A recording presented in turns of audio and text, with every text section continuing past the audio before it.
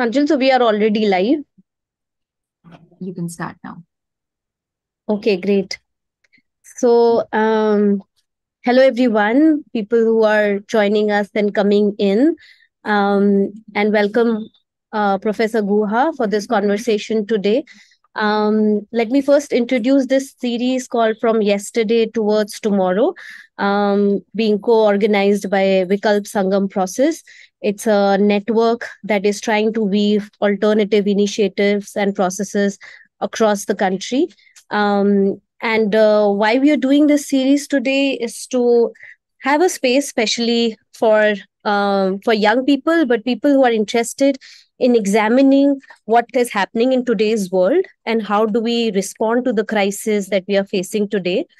And we are having these series to create a space for people to think about these things, but also to bring in people like Professor Guha, and in our earlier conversation there was Rajni Bakshi and other such people uh, who have looked into these crises and are looking into these crises, but importantly have also looked at our thinkers in the past, their lives and their philosophies. And so the space is to actually engage with those ideas. What does it mean to think about our elders now and their ideas, how they can inform our future and our present times? And especially in this world where we are living, where it's quick to cancel people, we want to create a space where we can discuss thinkers in a holistic way, take from them what's relevant for today's world, so that it can inform what we want to do in the movement spaces in the future. Um, so that's the objective of these conversation series, and we hope to build them over the coming few months and years, and hopefully have more engagement and dialogue around this. And for today, I want to welcome Professor Guha. Ramachandra Guha is an Indian historian, environmentalist, writer, and a public intellectual whose interest includes social, political, contemporary, environment, and cricket history, and also the field of economics. And it's so great to have you with us, Professor Guha. And we would be speaking with him about Gandhi's relevance in today's time. And just to give you a sense of what the conversation will be like, it will last for about an hour. And I will ask some questions to Professor Guha. And then we will have about 15 to 20 minutes for also the audience to come in and ask questions. And as a way of introduction, I'm Shrishti Bajpayee. I work with the Environment Action Group Kalpavriksha.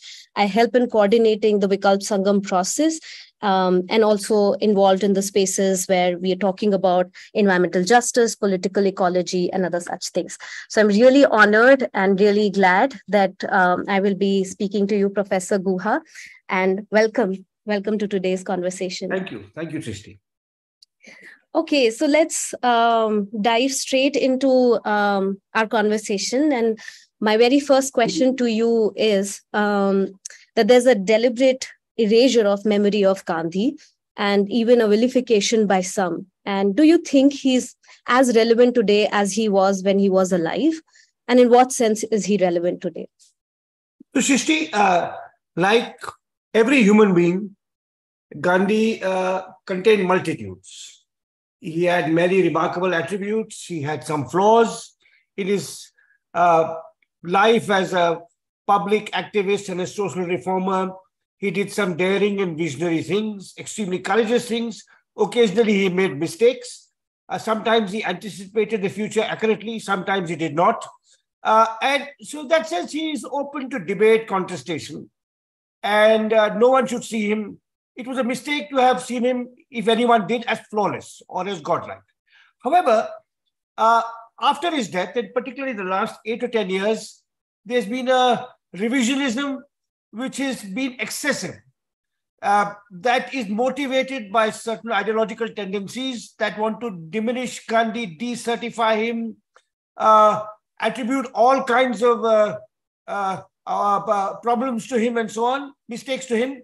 So I think when you see Gandhi in the round, and if you look at him as a historical figure, as I said, he did some very brave and courageous things, trying to forge a movement for freedom non-violently, recognizing that freedom will be incomplete if Indians continue to treat low caste, that is Dalits and women, in the kind of discriminatory manner in which they had become accustomed.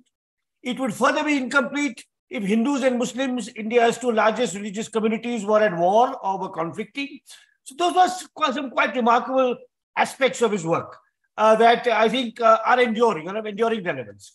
But there were other aspects that were not so well recognized then, and which actually have shown him to be an even more far-sighted and prescient thinker than was thought. And one I'll talk a little bit about is his early environmental consciousness. One of the reasons I readily agreed to participate in this discussion, Srishti, is that I have a very long-standing relationship with Kalpavriks, which goes back 4 decades.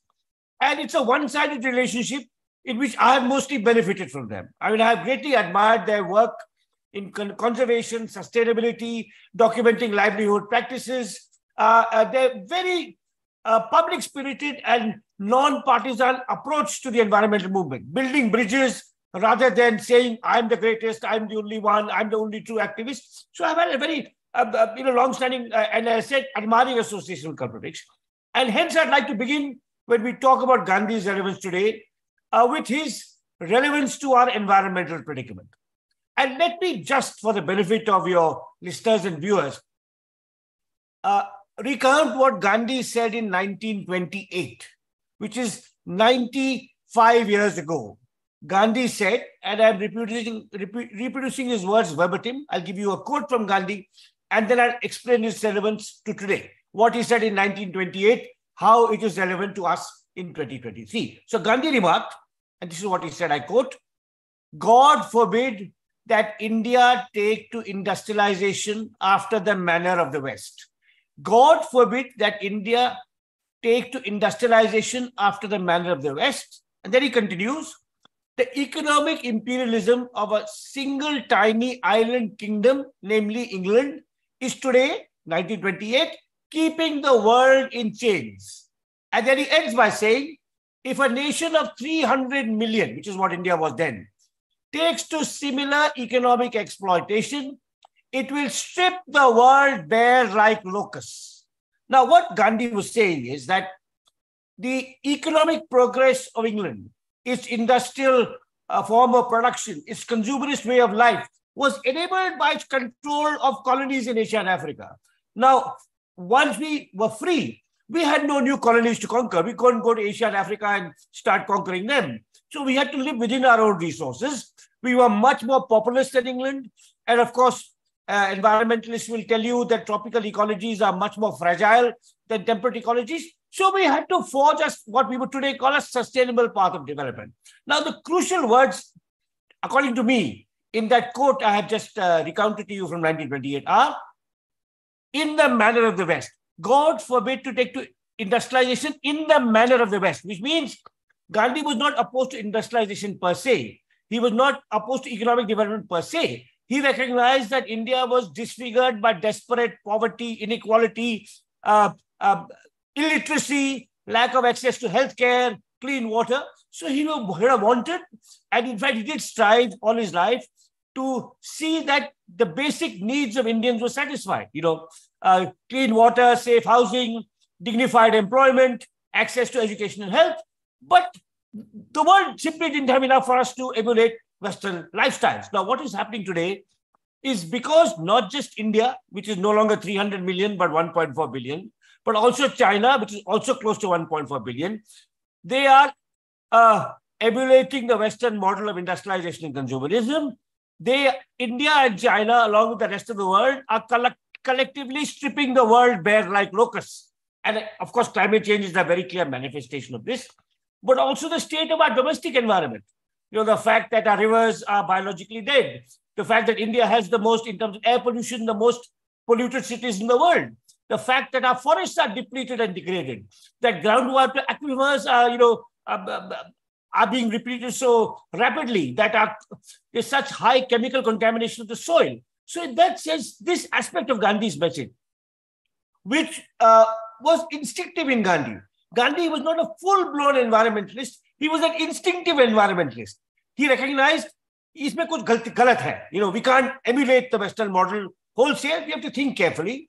Unfortunately, his warnings were disregarded, and they were renewed by the contemporary environmental movement from Chipko onwards, which brought a kind of Gandhian ethic and a Gandhian argument into the development debate. So that's where I would say, particularly for a younger audience, and particularly for an event co-hosted by Kalpavriksha and Vikalp Sangam, Gandhi is most relevant. There are other ways in which he's also relevant we can talk about, but his critique of overconsumption and destructive technologies and ways of life, I think, is absolutely central to his relevance today.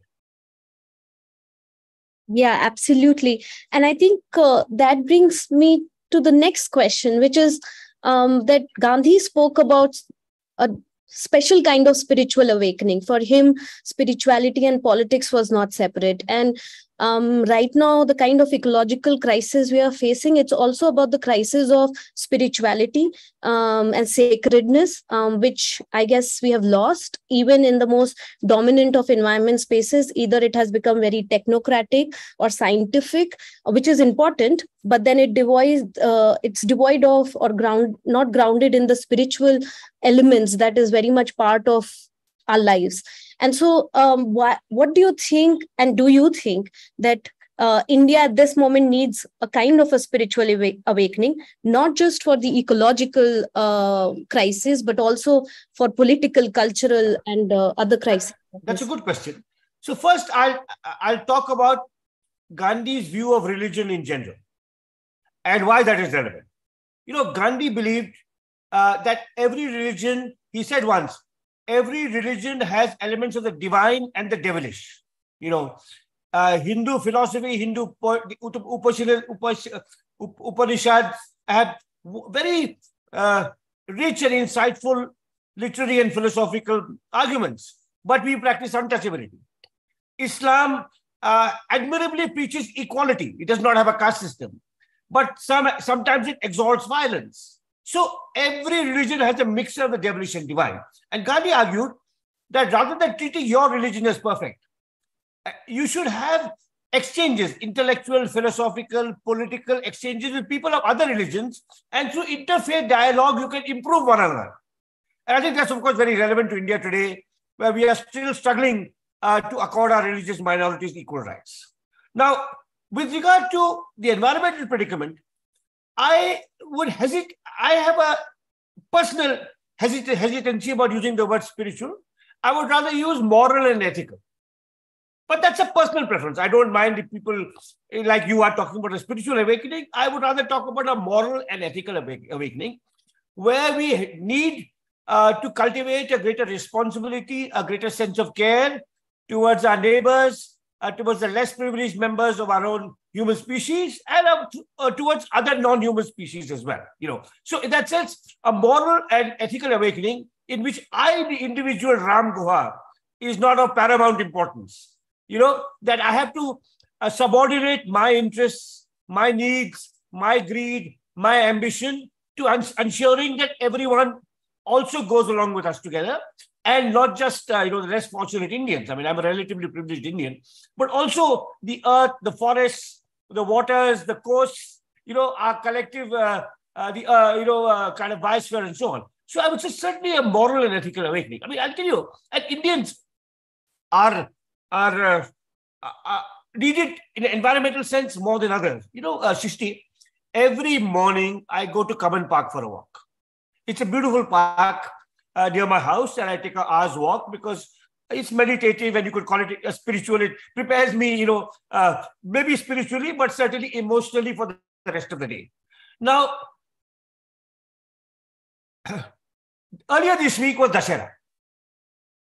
Now, the day after Dussehra, the park will have garbage littered all over it.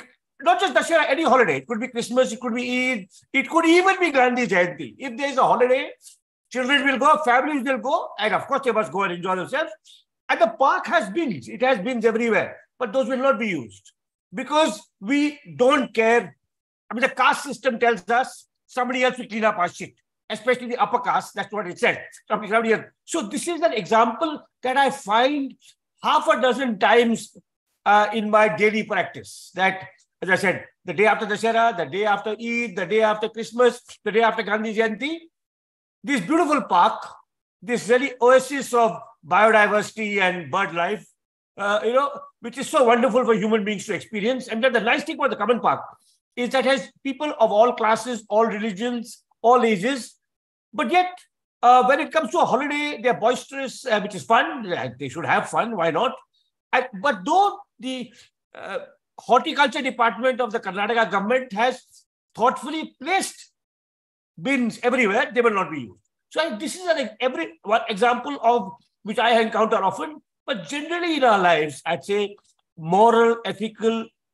I don't mind your calling it a spiritual awakening, though I don't use the term myself, towards other members of our own species and towards the earth as a whole. I think is absolutely central to how we must reorient our behavior to ensure not just that we don't all collapse, but that we live a more harmonious, more caring, less discontented life ourselves. Yeah, and I think what you're saying is an interesting example of that is actually the river Ganga. That's revered and so sacred. And thousands of people perform rituals every day on her banks, but she's yet polluted. And thousands of crores have been spent on it, and yet she runs. So I think that is the crisis that we face, very particular to our context.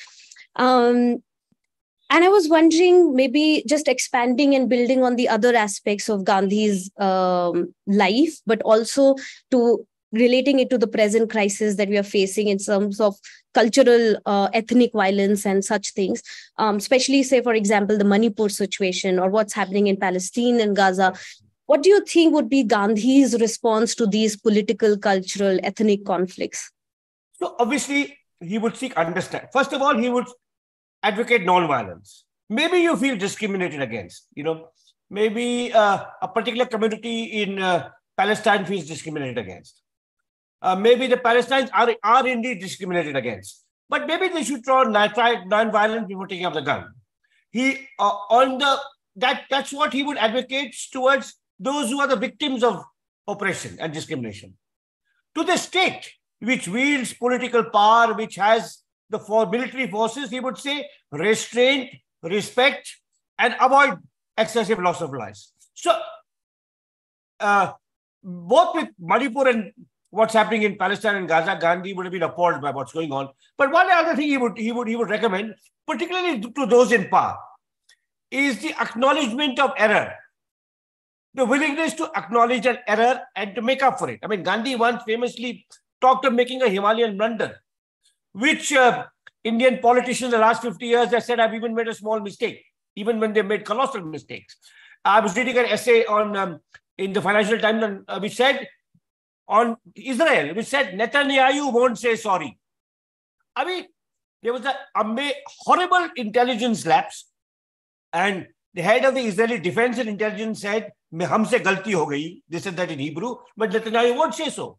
Our Prime Minister won't even acknowledge that something is happening in Manipur. I mean, Manipur is now, next week, it will be 6 months since the ethnic violence started.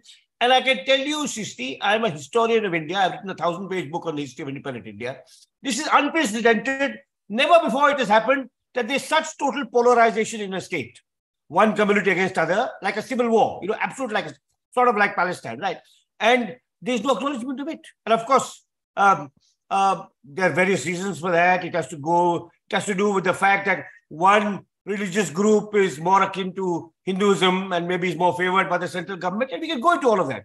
But it is a really major issue. I mean, it's like, as someone said, when when the G20 meeting happened, or when Modi went to America and met Biden, they said, supposing Biden was coming to India and there was a civil war in Alabama, would he have come? Would he have been silent about it? So I think Netanyahu and Modi in these cases have shown a kind of arrogance and insensitivity and unwillingness to acknowledge errors and mistake. On the other hand, the oppressed and the discriminated have maybe also acted in a manner Gandhi would have disapproved by glorifying violence. The fact that what Hamas did, what it did, is unconscionable. There should be no two ways about it. The fact that in Manipur, Both the Meiteis and the Cookies have looted police armories to augment their stock of weapons.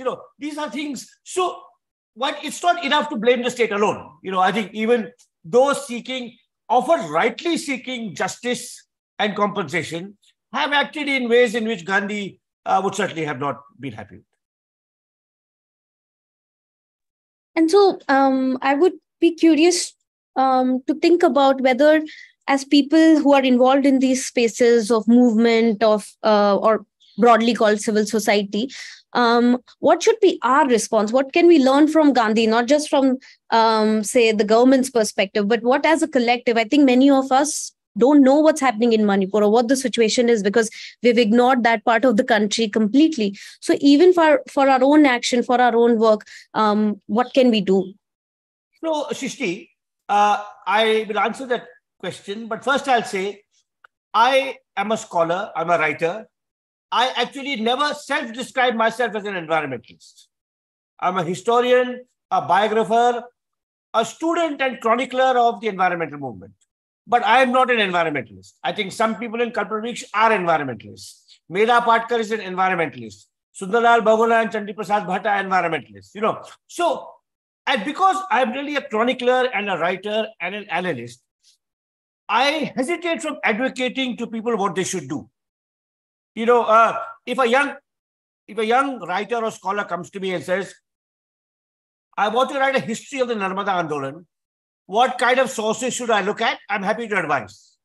But if a young activist says, how do I combat pollution? How do I clean up the Ganga? I don't have the competence. So I'm very clear about that. I don't offer any advice on how to improve society, because that is not what I'm doing myself. I'm studying how society is sometimes doing awful things to itself. Having said that, I do believe, as a student of history in general and of democratic societies, and indeed the collapse of democratic societies in particular, I believe civil society is a vital arm of democratic functioning and democratic renewal. Civil society keeps the state and the capitalist honest. It keeps both the private sector and the state honest. It's a third pillar, as I think Raghuram Rajan called it, of society. You have the state, you have the private sector, which is very important because you need innovators and entrepreneurs to produce efficiently and to meet the economic needs of people. You need the state to provide welfare, education, health, to ensure law and order, fairness in dealing with citizens. But civil society is vital to shine a spotlight on the state where it is not upholding the constitution, or the private sector where greed leads it to transgressions like polluting rivers, disregarding the human rights of workers, making them work 16 hours in difficult conditions and so on. So I think civil society is absolutely crucial to democratic function. And there have been three periods in Indian history, which is now modern in the history of independent India, in which civil society has been particularly weak. The first period was immediately after independence, because Gandhi died. If Gandhi had lived, he would have nurtured civil society. So the 50s, civil society was weak, partly because Gandhi had, but see what Gandhi did, and this brings us back to Gandhi, so I'll talk a little bit about this. Shishti, Gandhi recognized what I'm saying. He knew you needed the state and you needed civil society. So he had, by the late 30s, said, Nehru and Patel will be my political heirs. That's why Nehru became Prime Minister and Patel became Home Minister and Deputy Prime Minister. That was entirely consistent with Gandhi's vision. And Nehru and Patel did an admirable job in uniting India after partition, bringing the princely states aboard, giving our minorities safety and security, making sure we adopted a democratic system of multi-party competition. But Gandhi would have also had a vision for civil society, which he would have left in the hands of other people. He was training other people, but he died. Now, so there was a vacuum. And through the 1950s and maybe even 60s, civil society was weak. Then it started renewing itself. In the 60s, you had the birth of organizations like Seva in Gujarat, the remarkable Ela Bhatt and other voluntary organizations. Then came the emergency, which crushed civil society. So that was the second period in the 1970s when Indira Gandhi was a kind of quasi-dictator, where she had no room for dissent or civil society. Later in the 80s and 90s, there was a rebirth. And Kalpavriksha is part of that rebirth. And people like me came of age when all this renewal was going on. And civil society contributed enormously to the deepening of Indian democracy through the 80s, through the 90s, through the first decade of this century. In terms of the growth of environmental consciousness, the feminist movement, the human rights movement, in enabling progressive legislation like the Rural Employment Guarantee Scheme. All this is the handiwork of civil society.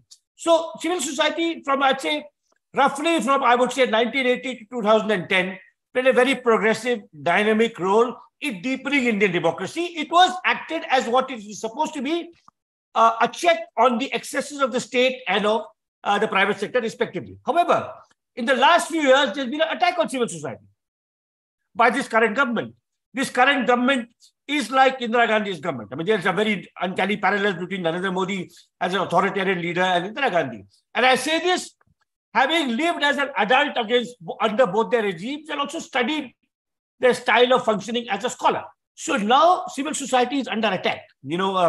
The abuse of FCRA, of UAPA, and all of that. And some of our most remarkable civil society organizations, including those that did amazing work in providing succor during COVID, are under attack. Of course, very well of the attacks on environmental groups, because the private sector, particularly crony capitalists close to this regime involved in particularly the mining sector, do not want any checks. Right. So I think this is like the 50s, like the 70s, this is the third period in our history where civil society is weak, in this case because of a targeted attack by the ruling party, and we should worry about this. This will pass. The emergency also passed. I saw it. I mean, I know that this will pass, and we will have a loosening of state control, and civil society will flourish again, and we should all be prepared for it and participate in that fresh flourishing whenever it comes. But again, from a conceptual and you could say institutional point of view, civil society is as vigorous, active, flourishing, diverse civil society is absolutely vital to any democracy, as we have seen in our own experience. And I am hopeful that, in a few years that we'll see a rebirth, a renewal. Even today, many young people do come. If you see Kalpavriksha, one of the things I admire about Kalpavriksha, by the way, is that it has seen generational transitions. Ashish is just a few years younger than me. I'm 65. Ashish must be 62, 63, right? So, but it's seen people after Ashish's generation, which had many remarkable people, and I could name them: Sunita Narayan, Amitabh Bhaviskar, many remarkable people in Kalpavriksha. Then the people 10 years younger than them, then 10 years younger than them, then your generation. So this is the way in which civil society renews itself, and old people must know when to retire gracefully. That's also very important. I think that's something, a lesson that not every civil society activist in India heeds. There are too many civil society organizations in India where the founders simply won't go. So I think Kalpavriksha is an exception, and I'd say a welcome and admirable exception in that this generational transition has been facilitated. Yes, thank you, Professor Guha. And I think just building on what you were saying about the civil society and Gandhi's Dandi March was something that involved the masses into the freedom struggle. And perhaps because the cause of the salt was something that connected with everybody, cutting across caste, class, religion. And so what, according to you, could be the equivalent of salt today that can bring together the masses to pay attention to the... So I think, Srishti, it's futile to look for one overarching concept. In conditions of colonial rule, Gandhi needed something that will unite people all over India. And he found it in salt, right? Now we need local action, action at the level of the street, the locality, the city, the province, the panchayat, the district, the watershed. For example, a region I'm particularly familiar with, the Himalaya, where I grew up and where I did my first piece of research. The Himalaya has some specific problems problems specific to it, ecological problems, the unregulated road construction, decline of biodiversity, the depletion of water sources, the problems posed by mass religious tourism, and the burden it places on the environment of the people. So whether you're in Himachal or in Garhwal or in Kumaon or in Arunachal, civil society activists across that could, have conversations that will mutually benefit them.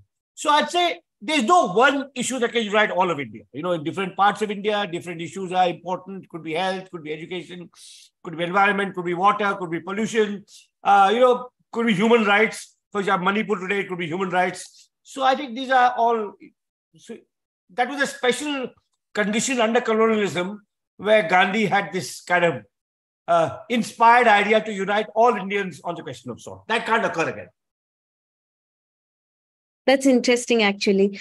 So then what do you think could India have looked like, or how could India have been in a different situation if Gandhian approach of well-being had been adopted after independence, not a development which is based on the Western model that you were saying earlier?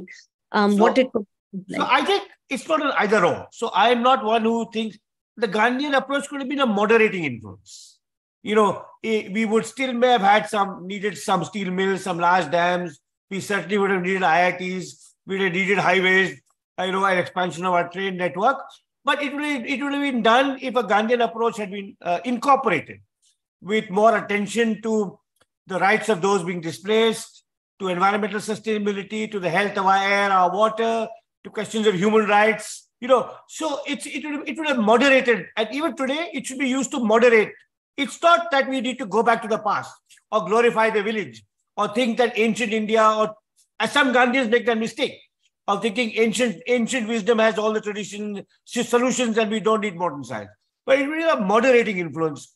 It would have enabled us, and it still can enable us to develop, to grow, to banish poverty, to enhance human opportunity without imperiling our future as a society, a culture, a civilization, and a species.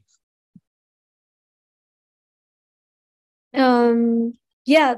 So I'm wondering whether this notion of well-being that, say, Gandhi spoke about, in some ways, not maybe in his search for truth, which is, I think, a very important aspect of Gandhi's work and writing.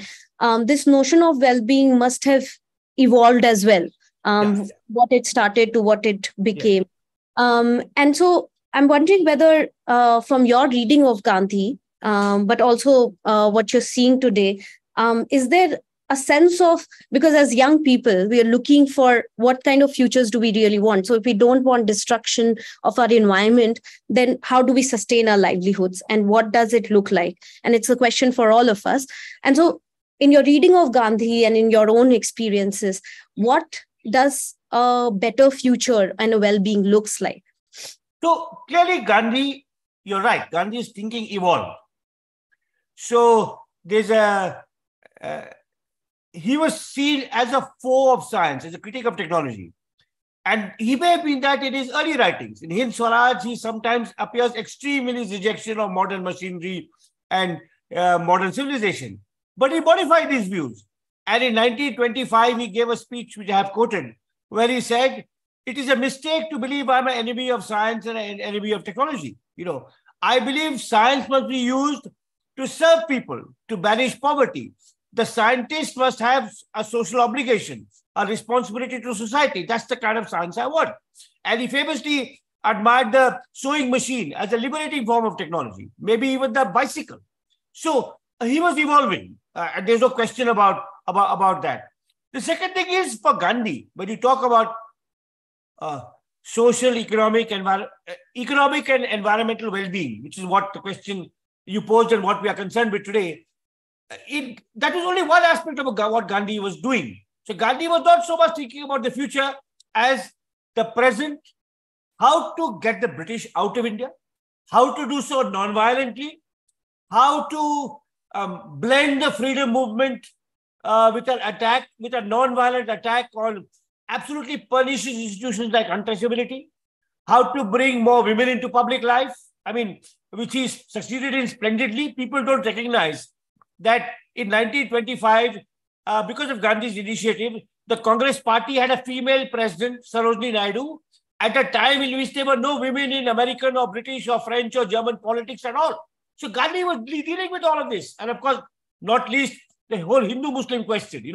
and so how to design a sustainable future was a kind of fourth or fifth priority for him. For us, it may be more urgent and more important because of the global environmental crisis we face today. But he was evolving, he was learning. And I think that's very, very important to understand. And you talk about the pursuit of truth. And truth for Gandhi was the pursuit of truth involved engagement, debate, disagreement, and learning from disagreement. He would have been appalled by the fact that the democratically elected Prime Minister of India will not hold a press conference. I mean, Gandhi's ashram was open. Anyone could come. If you and I were alive, we could go to Gandhi's ashram and say, ask him a question or write him a letter, which he would answer, in his newspaper. And of course, he regularly met the press and so on. So he believed that the exchange of ideas, the cultivation of close friendships in which you learn from your friend.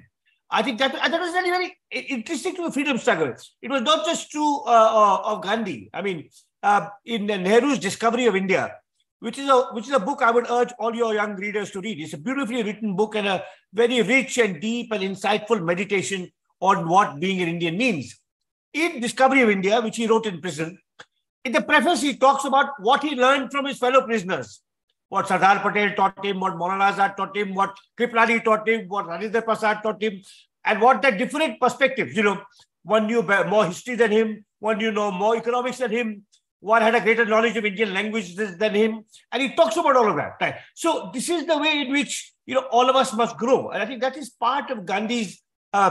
As the historian David Hardiman, who has written very insightfully on Gandhi, he's a British historian who's done a lot of work on India and actually knows Gujarati, so he understands Gandhi very well. He said, he writes somewhere, Gandhi had a dialogic imagination.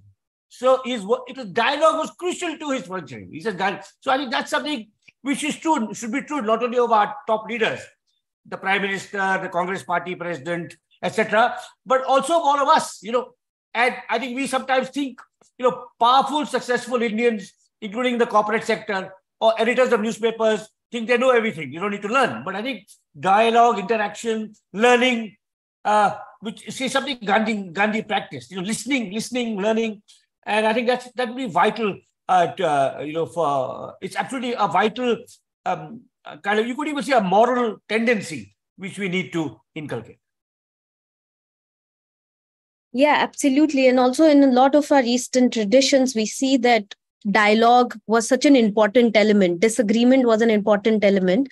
And in the increasingly polarized world and arguments, it's so difficult to even talk to people with different opinions. Even within our own sectors, we are sometimes so polarized. One point on that.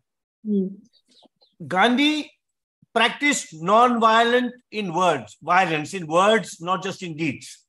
And the great American civil rights leader, John Lewis, who died during the pandemic, was once asked what he learned from Gandhi. He was a very great admirer of Gandhi. He came to India many times. He went to Sevagram and so on. And he said, I learned from Gandhi how to disagree without being disagreeable.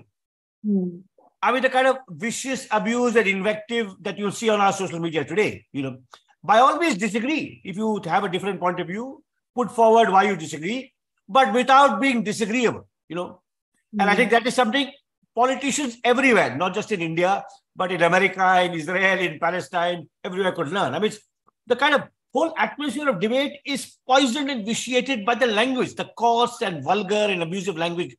And there's an Urdu word, tamiz, which is civility. And Gandhi's language was always full of tamiz. I mean, there was no name calling. There was no abuse. There was no name calling.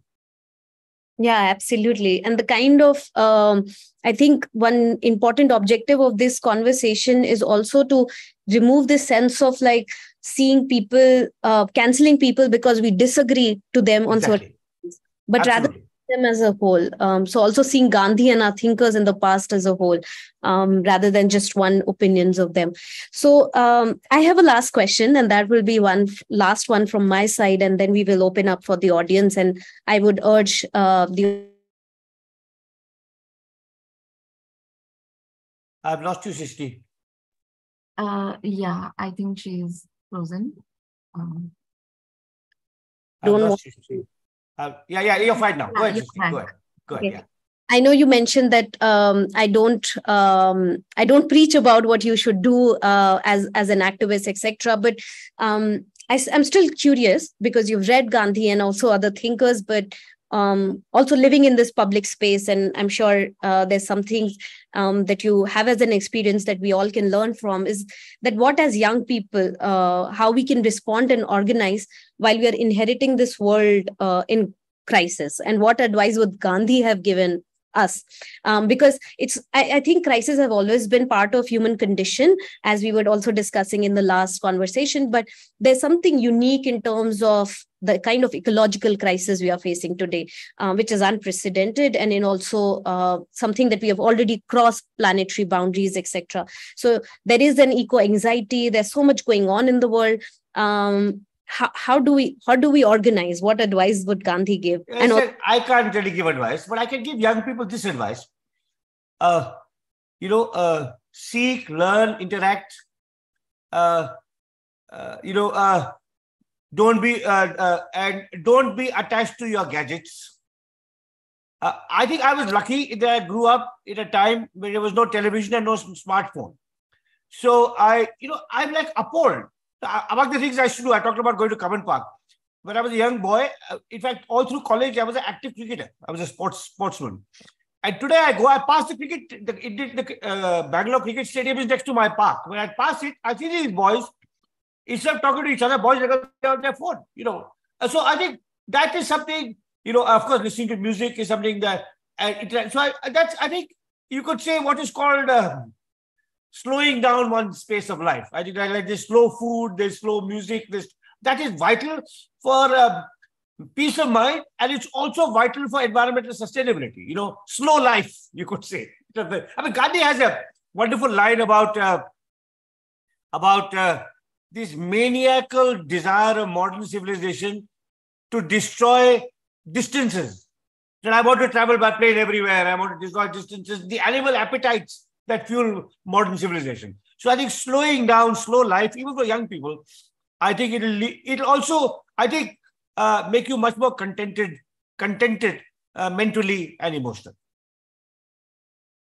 Well, thank you so much, Professor Guha. And then there are questions right now in the chat box, and I'll just read out them to you, and you can respond. Why don't you pick one by one, whichever ones you feel are, and then I can answer. Vivek Negi asks, today many people in civil society seem convinced that a change is only possible from minority and marginalized sections who are not exposed to mainstream economic, social, cultural systems and worldviews.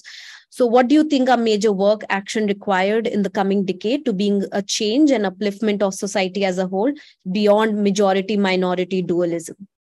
Yeah, so I think the Gandhian approach was, of course, there were clear priorities he had. He thought, obviously social inequality was bad. But talking about cancel culture, he didn't think rich people were evil, or he didn't think Brahmins were evil, or men were evil. He thought discrimination against Dalits and women was cruel, unfair, but everyone was possible of redeeming themselves.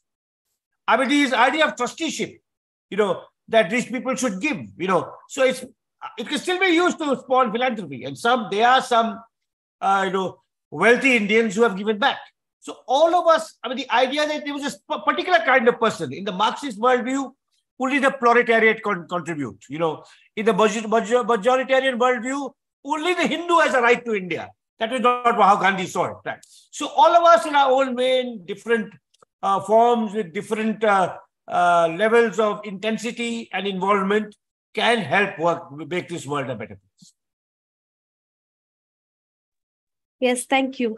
And Abhinav Saxena asks, I see Gandhi's ideas of democratic decentralization expanding to the ideas of decentralized renewable energy, especially with its relevance to current socio-ecological crisis. So your opinion on this, please, with Gandhi's view on science and tech, which are highly centralized and technocratic. That's a very good question. And I would say, of course, decentralized technology, energy, water conservation. I mean, instead of large dams and large storages, renewing sources of water availability everywhere. I mean, if you look at the city I live in, Bengaluru, it once had 70 lakes. Now those lakes are either polluted or taken over by the real estate lobby. So our water, we have to go to Kaveri 80 miles away and pump it up 2,000 feet. So water conservation through decentralized methods, again, I would recommend the work of the late Anupam Mishra, who did amazing work on, whose work you will know. For young people may not be aware of his work in Hindi and in English. So, but also political decentralization is vital. One of our progressive legislations is the 73rd and 74th Amendment. But we have never fully realized those and enabled those legislations. So we have panchayats, we have municipalities. And we even have 30% reservation, well before reservation in parliament for women. But these panchayats and these municipalities have no powers, very limited powers of taxation, of management of natural resources. For example, I talked about mining. One of the most destructive economic activities in India is mining.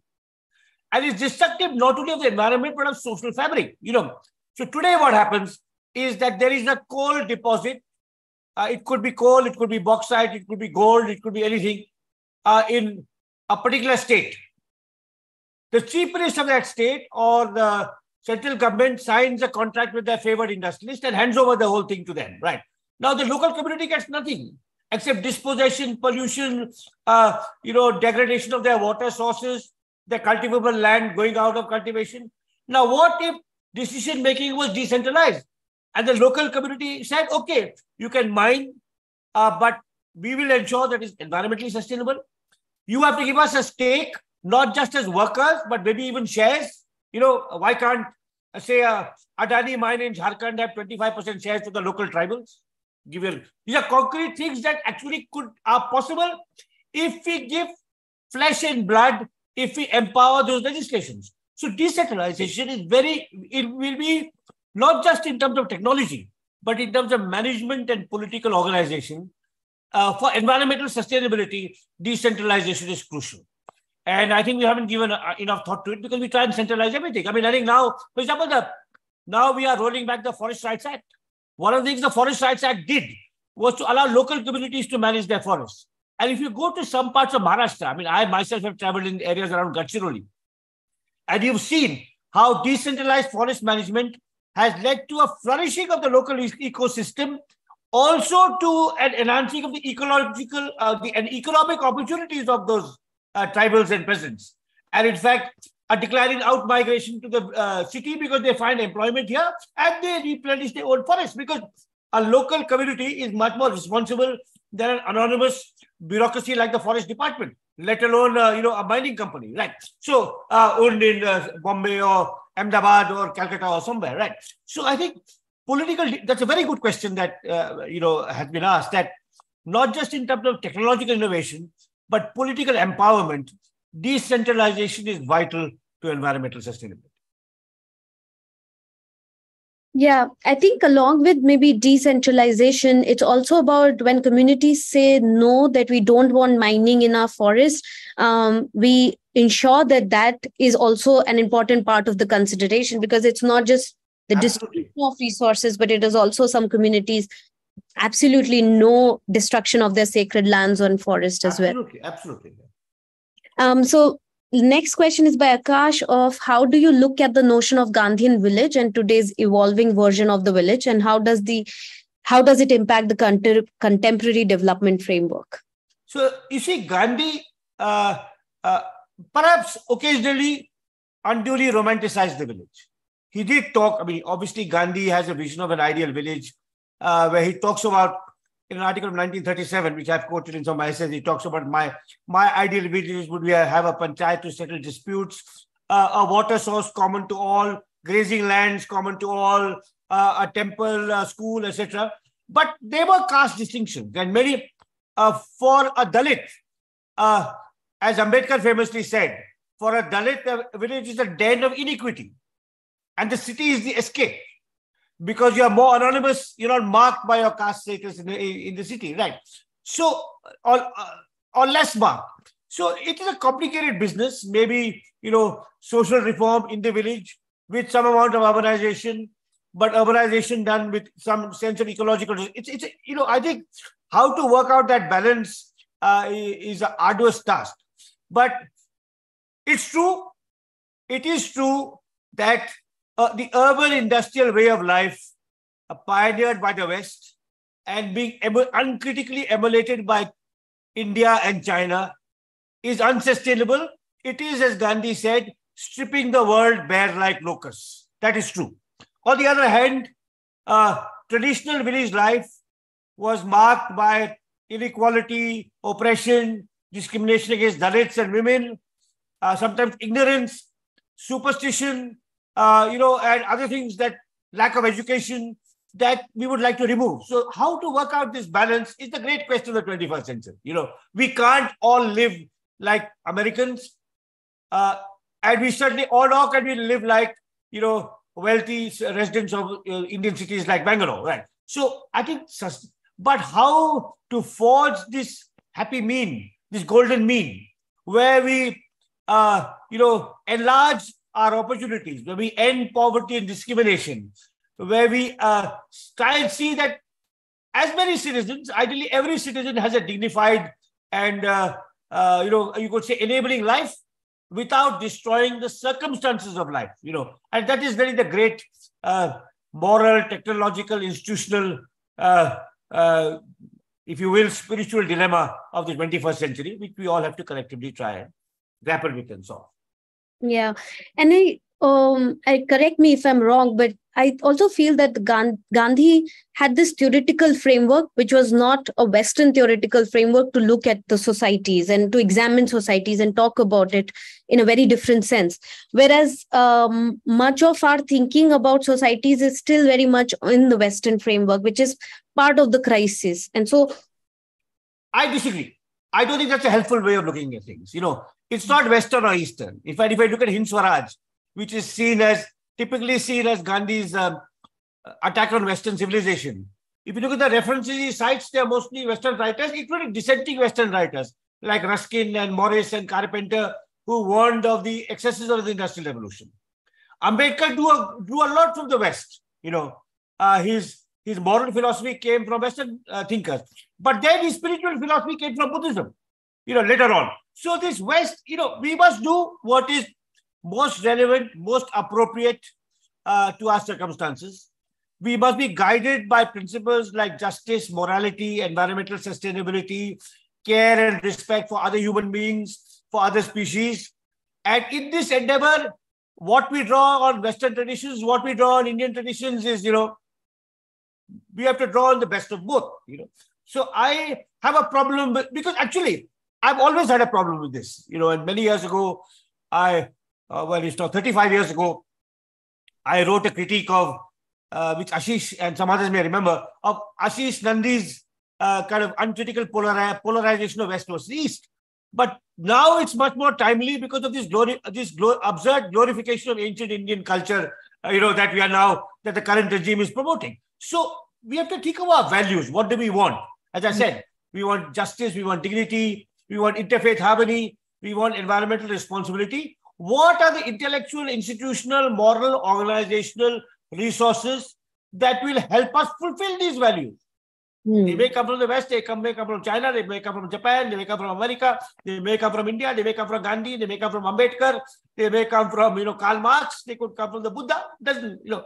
I think that's, so the provenance or the origin of an idea is not important.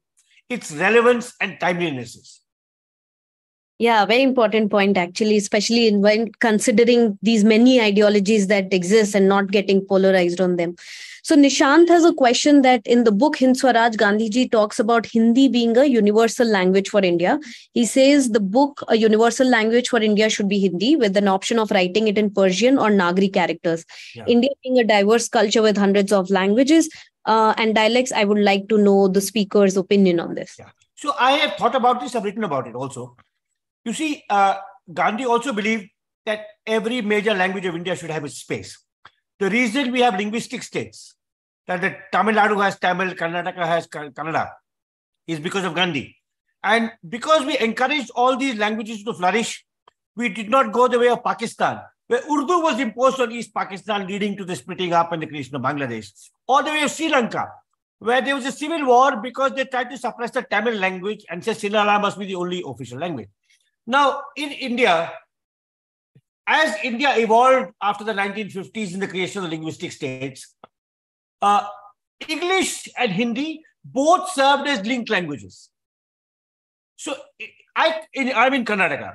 In the south, southern states do not want Hindi as a linked language. They want English because it's neutral. So, but as it happened through the Hindi film, Hindi also spread. So for a resident of Karnataka who went to Maharashtra, if they were dealing with science, ecology, law, they would converse with their Maharashtrian counterpart in English. In the suburban train, they were happy to speak Hindi also. So English and Hindi have both served as linked languages and for different purposes, for different groups, and we should have allowed that to flourish. However, the current regime wants to impose Hindi only and abolish English. Right. And that will be resented by the South very much. It will also cut us off from global trends. You know, if the Germans are happy to speak English, it is absurd for the Indians not to say so. And, you know, Rajagopalachari, who was the great Tamil statesman who opposed Hindi imposition, once said, you know, he said, if Saraswati is the goddess of language, she gave birth to all languages, including English. So English is also an Indian language. Now, that's a humorous way of putting it.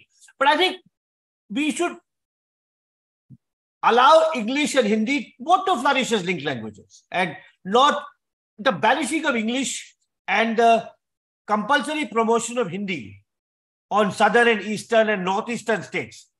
I think it will lead to a Pakistan or Sri Lanka-like situation where there will be fissures and tensions which we don't need and we don't want.